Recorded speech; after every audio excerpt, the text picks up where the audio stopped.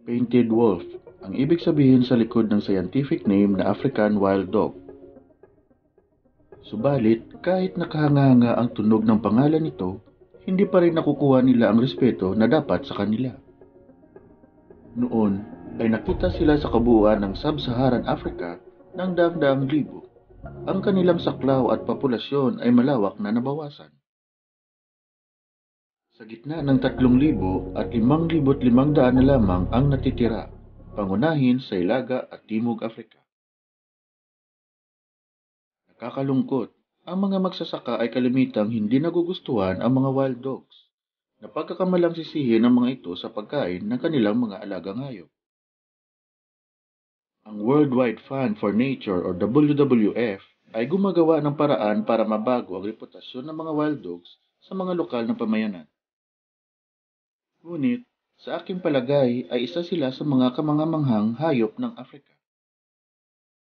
Sa videong ito ay ating tutuklasin ang mga 10 katotohanan tungkol sa African wild dog.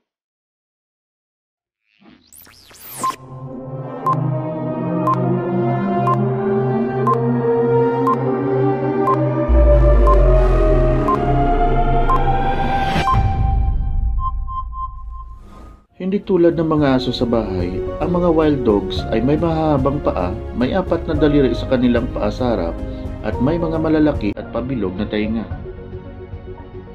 Kahit ang mga ito ay parehong species na nagmula sa mga lobo, hindi nila nagagawang mag-interbreed at ang mga wild dogs ay hindi pwedeng gawing alaga sa bahay.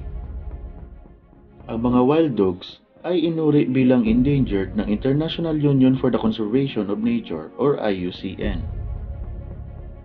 Sila ay pinapatay ng mga magsasaka na mamatay sa sakit na nagmumula sa mga alagang aso at nahuli sa mga ilegal na patibong na itinakda ng mga poachers para sa ibang laro.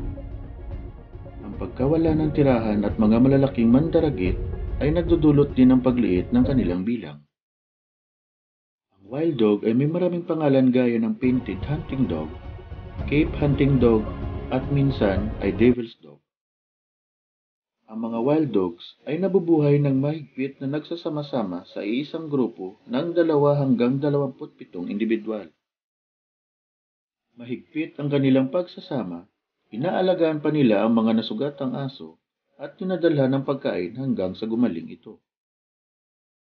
Ang average na litter ng mga wild dogs ay binubuo ng 10 tuta, ang pinakamataas na bilang ng anumang canine.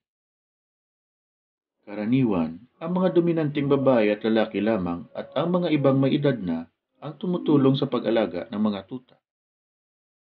Kahit na sila ay mas maliit kaysa sa mga lion at mga leopards, ang mga wild dogs ay mas may mataas na success rate sa pagpatay ng kanilang mga prey. Nangangaso sa madaling araw, sila ay nagtatrabaho bilang isang pangkat at kayang magpapagsak ng mas malaking hayop kasama na ang antelope at wildebeest. Ang maiksing balahibo ng wild dog ay kulay dilaw, abo, puti at mga itim na marka. Walang mga wild dogs na may parehong mga marka at mga kulay. Ito ay nagpapadali sa mga conservationists para kilalanin ang mga bawat individual. Ang bokalisasyon ng isang wild dog ay higit pa kaysa sa isang domestic dog. Binabati nila ang isa't isa sa pamamagitan ng kakaiba at parang mahabang pag-iyak na tunog. At kung ang isa ay nawala sa pangkat, ito ay gagawa ng tunog katulad ng kwago para hanapin ang kanyang mga kasama.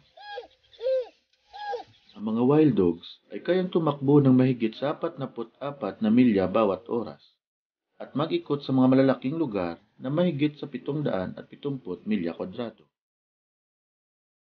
Sila ay mahigpit na nagsasama-sama sa kanilang teritoryo kung nag-aalaga sa kanilang maliliit na tuta. Ang Worldwide Fund for Nature or WWF ay gumagawa ng mga hakbang para maprotektahan ang mga wild dogs sa pamamagitan ng pag-preserve ng mga wildlife corridors sa gitna ng reserba at pagbabawas ng konflikto sa mga lokal.